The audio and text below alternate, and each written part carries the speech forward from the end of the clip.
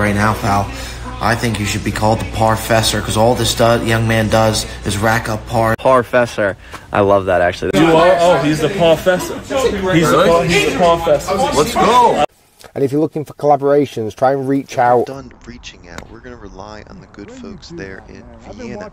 I've never been there, but I will be going there to be doing an update video based on your comments down below. We want to turn this into more of a Reddit type feel. Playing golf and learning together where those top golf courses are. Swinging into number 5, we'll leave the name of the course down at the bottom left-hand corner. Colony Golf Club, a 4.7 with 252 golf reviews to choose from. There's two 18-hole golf courses here.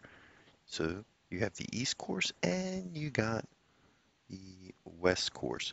Both are considered to be top destinations. The 36-hole facility, Golf Digest has rated this one of the top destinations in the country year in and year out. Semi-private. The longer of the two stretches 6,483 meters with a slope of 133 and a rating of 74.6. It was built in 1990, had some updates in 2008 and 2012, and built and designed by Kurt Ruskernick. It's now going to leave us with 4 more courses to take a look at in this wonderful area. Swinging in to number 4. 4.4 out of 5 on Google with 525 golf reviews to choose from. This is, again, one of the better golf courses in the country and maybe even deserves to be higher on this list. It's semi-private for a par 70, stretching 5,614 meters. Built 1 year later than the prior one in 1991 by Gwyneth Harris. It's one of the top destinations. It has a driving range right there and other amenities. You can see it's a pretty nice little layout. It's tight. It gets the job done. Just like this list. Trying to find some of those courses, you're probably looking to play some golf in this area.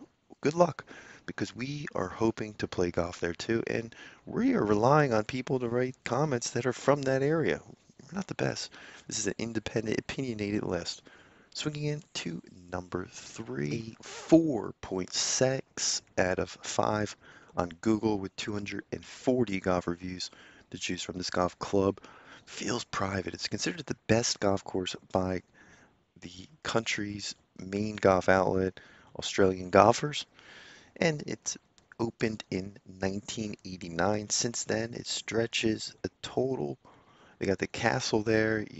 There's just a lot of amenities. It's the top 100 golf course year in and year out by major golf outlets. It's public. It's parkland style, and it was built in 1989, as mentioned by Kirk Ruskernick. It's leaving us now with just 2 more courses, believe it or not, to take a look at in this area.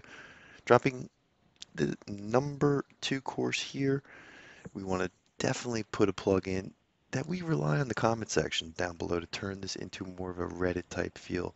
If you're thinking that we missed a course or you're wondering where a course is, just let us know down there.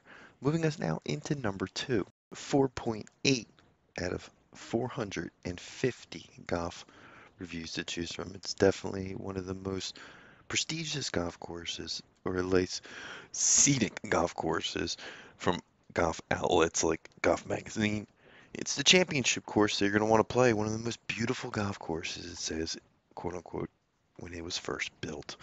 Now, if you played this course, you know how special it is because it stretches a total of 5,919 meters with a slope of 137 and a rating of 73.6.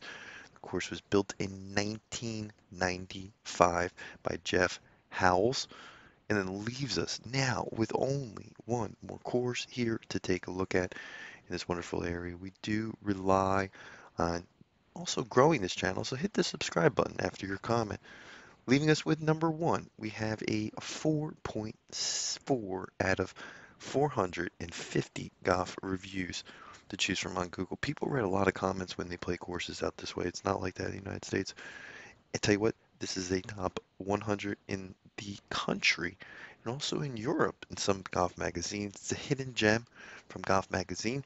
It's a resort, so it's open to the public, and it's 6,738 meters with a slope of 140 and a rating of 71.6. It was built in 1994 by Doug Carrick, and it still looks like one of the coolest golf courses I think I've ever seen. You would think it's private, but at least from what we're reading, that's not the case. That's going to do it for our list as we try to find some of the best golf courses around the world.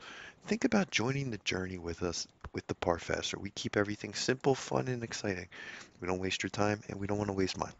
That's going to do it for our list. Keep a lookout for more videos to come. The Parfessor is out.